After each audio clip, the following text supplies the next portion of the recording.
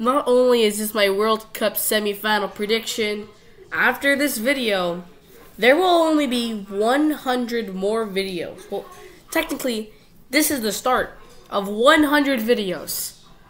Once we post 100 videos before the start of the new year, we will have posted 1,000 videos this year. I think I post too much. I think I just have way too much free time. Anyways, it's time to predict the World Cup semifinals. And our first match here is Argentina versus Croatia. We saw this in the 2018 World Cup, and we did know the outcome. Croatia might have kind of sort of crushed them. 3-0. Argentina, though, ever since 2018, looks really good. 2019, I think they were finalists at Copa America. 2021 Copa America, they won it, of course. So Argentina has just always been good.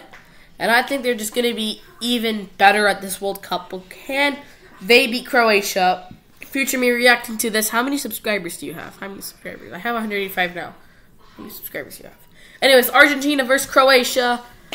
I'm going to say the winner of this one is going to be Croatia. I'm going to say Croatia win on a penalty shootout. And that's how Argentina goes down to the third place match. Argentina have never lost a semifinal. So, it will be interesting. France versus Morocco. Morocco has yet to concede a goal from an opposing striker, opposing midfielder, opposing defender, or even opposing goalkeeper. The only goal they conceded against us, let's go, Canada, was an own goal. Only they can score on themselves. Like, think about all the teams that couldn't score in Morocco. Croatia, who beat the likes of Brazil. And I'm predicting them to beat Argentina. They beat Morocco. They drew. They beat Belgium. Belgium couldn't score on them. Spain, Portugal. Hell, Spain couldn't even score past Montreal-born keeper. Canada's just too good. They couldn't even score past Montreal-born keeper Bruno in the shootout. That's how good they are. But can they beat reigning World Cup champions France? And I'm not even ironically saying this. Yes, I'm saying Morocco versus Croatia final.